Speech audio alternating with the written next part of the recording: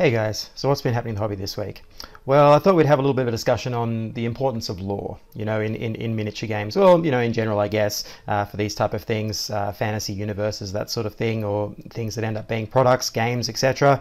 In this case, we're looking at, Warhammer, that sort of thing, tabletop, and just, some pros and cons on it. How much does it influence your experience? What are some of is it an important factor, not important factor for you, all that sort of thing. Just going into those sort of details and having a bit of a discussion on it, because obviously I have my own opinion on that, but everyone has their kind of feelings on how much they like lore or don't like it, or how important it is for them in terms of their experience within the hobby, specifically, and what that does for you and all of that. So while we do that, I thought, what better way to do a lore discussion than doing a miniature which is from a book. The Hollow King here has just been released, and what an awesome miniature, right? Like, this is a great vampire, and ever since I saw it, I've been really keen to paint this. So we're definitely going to be doing it in my my blue-green blend. So sorry if you've seen that before, but it's going to be pretty cool. I can't wait. He's got the perfect cloak here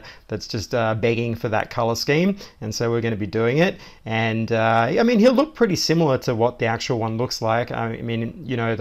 The real one has the brass armor and so on, and the blacks and that sort of thing, which is right up my alley. That's the sort of color scheme I would pick for him anyway. So he's going to look pretty similar, except for that blue-green blend. It's going to be really, really cool. So I guess strap yourself in and let's get started, eh? Okay, so where to begin? Well, lore is one of those things that really is particular to the person, right? For some people, it's everything, and it really is an intrinsic part of their hobby, and you can't really separate it. For others, maybe more purely gaming focused, possibly, where that doesn't really play a part, or they're really interested in just the mechanics of the game that they're playing, or the practicalities of things. And that can also include the hobby too, like you just like painting up nice looking miniatures, and the lore part of it doesn't really matter, or what their story is doesn't matter. Those type of things, you get those different extremes and everything in between. And so there's the personal, I guess, feelings on lore, and then there's the broader question of how important is lore to the product, right? So there's to you, like what it's important to you, and then also how important is it to the thing that it's a part of. And so they're probably two separate questions, and not something that necessarily get separated out when people talk about this, but there is two types of importances going on there, and so we're gonna dig into that a little bit. So I guess from the personal point of view, we're looking at usually that comes about by how you are as a person, and what your first interaction is with the hobby specifically. So I can remember, so my own experience, one of the first things I guess that you see, back in the good old days, back then, you got to remember the internet wasn't like a massive thing, or in fact, actually, when I first engaged with this, it wasn't really a thing at all. And the only way you were going to engage with something like the hobby was either a magazine, White Dwarf, in a newsagent, or more than likely a little hobby store that might have had some of that stuff, because I was around in Australia when there wasn't Games Workshop stores here. That's when I began, at a very wee little age, and and so you saw it in like a model hobby shop, and there would be like a little diorama in the window or something. And so my first experience really in engaging, I guess, with lore is really the miniatures. So they came first for me, and for a lot of people, that's what comes first, is the miniature. But behind that miniature is all this lore, and we're going to go into the importance of that in a second. But we're talking about that personal experience, and so you engage with the product first, generally, for quite a long time. These days, that can be different. You might be watching a YouTube channel that focuses on lore, and you get into the story first, or you pick up a book and you read that first. A lot of people these days actually engage with the lore first, and then get interested in the miniatures and the game and so on. So there is that. But back in the good old days, you probably would have engaged with the product first before you understood anything about the lore, or the actual story, or the background of anything.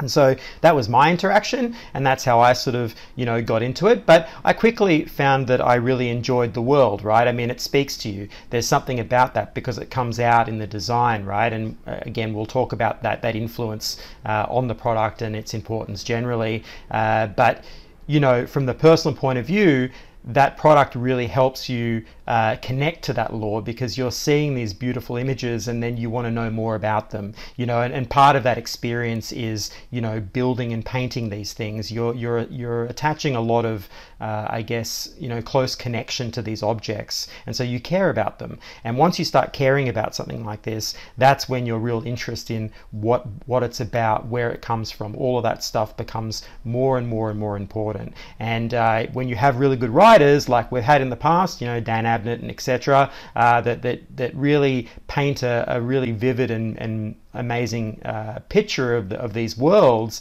predominantly, let's say we're talking about Games Workshop like Warhammer, that grimdark universe, whether it be in the fantasy or the sci-fi setting, it's really evocative, right, for a certain type of person. There's not just a certain type, there's a lot of us out there, right? We really like that dark fantasy. I love it so much I created my own brand, Blight of Gods, which you can see in the down there. I love all that dark fantasy stuff. It's something that I really enjoy. I learned how to sculpt because of it. I did all those things. And that speaks to you, right? And so you are interested in that story, in that lore, and how it affects. But you can also be, it doesn't mean you're not a gamer or you're not interested in a more dry or clear cut or more gaming experience, because the gaming experience can also be narrative, right? It doesn't have to be just just game mechanics. It can be that stereotype. It can actually be a very narrative experience, and for a lot of gamers that is, the story is interconnected with that gaming experience. There's plenty of channels that do that, plenty of people out there that have been doing that from the beginning. The narrative and the story of the campaigns that they create and so on. I mean, it's this whole tabletop experience comes from a role play experience, and that's all narrative, right? So you've got the story is influencing people's personal love of this hobby right from the very beginning through different means. But I believe it is pretty important, even if you yourself maybe don't feel it's as important. It does affect you even if you're not really reading the stories. Like, that doesn't necessarily, like, you don't have to think it's important. Like, you only think it's important if you read, or whatever. You can still have value there even if you're not someone that reads a lot. Those two things aren't really necessarily together or whatever. So you've got these different elements creating an importance for you and combining and melding together. So yeah, that personal experience does get affected by lore, and I think that it is important. Most people, I think, in this hobby would agree that the lore of it is pretty cool, right? Even if you're someone that doesn't really get into it that much, it's still, if it wasn't there, I think you would find that the hobby would be pretty dry and pretty uninteresting, really. And that leads us on to, I guess, the second half of this equation, which is how that lore affects the product itself, because that in turn affects your experience, right? So from that point of view, we can argue, I guess, over the personal importance of lore, but from a product point of view, it's extremely important. And this comes from an artist, a designer who designs his own stuff, who has been on movies and so on. I've done sculpting for film and all that sort of thing, and understand the value of I guess, a narrative or an underpinning, a structure that's based on words, that is describing something, is extremely important before you go to the stage of actually creating an image or a physical product or anything like that. You need an idea, you need a narrative, and that lore, that grounding is very important. If we use an example, Lord of the Rings, Peter Jackson's movies. They did a huge amount of research, and if you watch their extent, like the making ofs and all that sort of thing, you'll see just how much work went into establishing and grounding that world in something real, so that you would believe it, so that you would get into it. And it affects the design, it affects how lived in that design is, how real it feels, and all those things are really important. And so when we look at Warhammer, they've got decades worth of grounding in lore and so on to make that really cool miniature. If we take a look at any of the stuff that's being released right now, it's got a legacy of description and so on behind it, so that those sculptors, they're not just talented sculptors or designers just coming up with things out of thin air. They're using a narrative to help drive their inspiration to sculpt well, to design well. If you've got a very poor sort of I guess structure behind what you're doing, the end result isn't going to be as good. And that's pretty much universally true. There are exceptions, but mostly if that groundwork is good, and that means narrative and lore, then you're going to end up with a better product. It's just a fact. That's just something that it gives you something to. You can't really create in a vacuum. You need inspiration around you in order to actually create something of any value. It doesn't work. That's not the way creativity works. I guess if you've never tried it before or done it, you can give yourself a challenge, a day challenge. Give yourself an open brief where you just create anything and see how far you get, and then give yourself restrictions and a structure around it that is related to like describing something about the thing that you're going to create, and then suddenly even a single word will help, and then suddenly you'll find it way easier to create the thing when you've got something to work off of.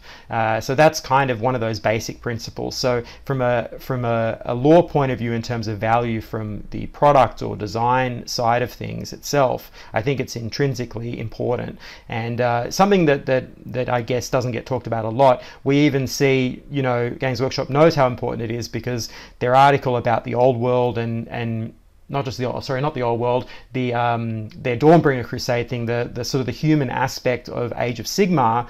Even when they were talking about their design, they did this, I don't know, maybe it's about 6 months ago, an article on, they're working on the design of Cities of Sigmar and all that sort of thing.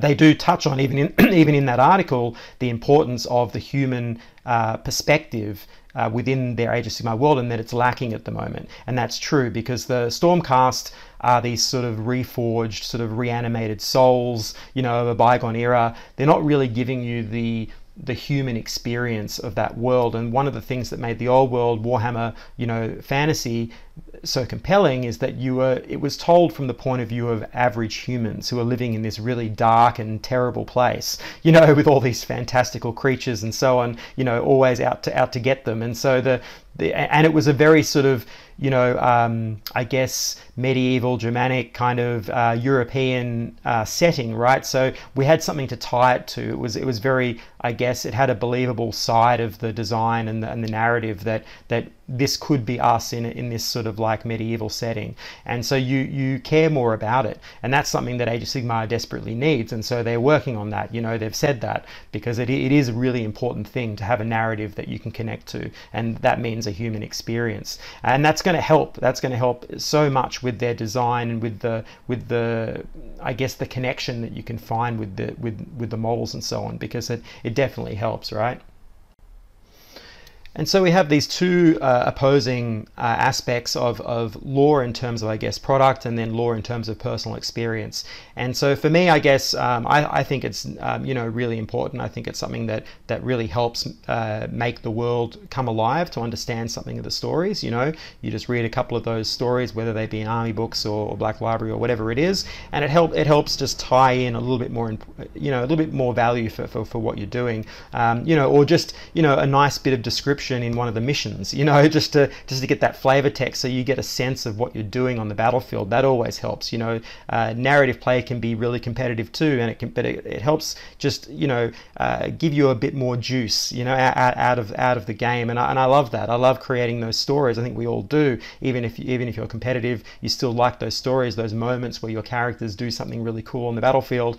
It creates a narrative in and of itself. And that all helps build your experience. So I think it's a really important thing, and something that everyone engages in, whether they like it or not. It's all narrative, right? A lot of competitive gamers will tell you that, that they're all narrative gamers, and in a joking way, but it's true. Like this whole thing is a story-driven hobby, and through that it's layering. So if you're on the fence about lore and that sort of thing, there are different ways to engage it. It doesn't have to always be sit down, read a book, and so on. It can just be the growing story that that comes about through your experience with another player when you're playing the game, or sitting at a table painting a miniature with a mate or whatever it is.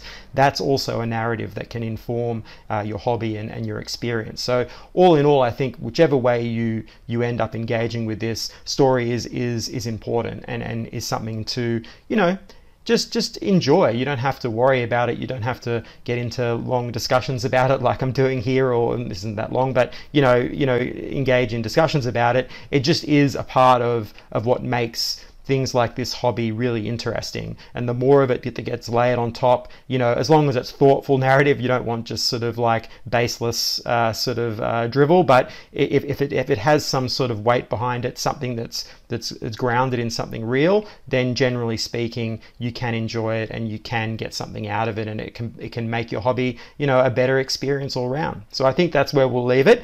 You can tell me what you think in the comments, that sort of thing, whether I've waffled on too long, all that sort of stuff.